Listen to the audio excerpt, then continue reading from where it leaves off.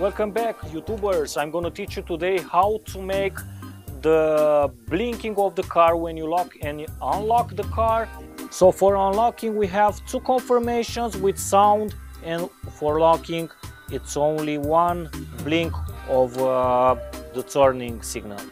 So let's see the coding. So now guys, going 36 central conversion with the VCDS and go in the coding. Don't forget to turn on your engine because it will not function with your engine closed. Unlocking confirmation blink at the byte 10. So here we are in this box in the byte 10, unlocking, put with the remote control blink and horn.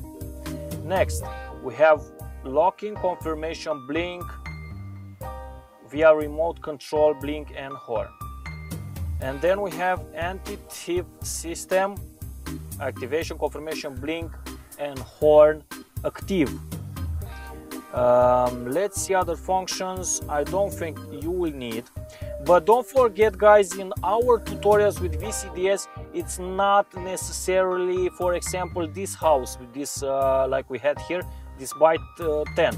It can be byte 11 or 12, I don't know.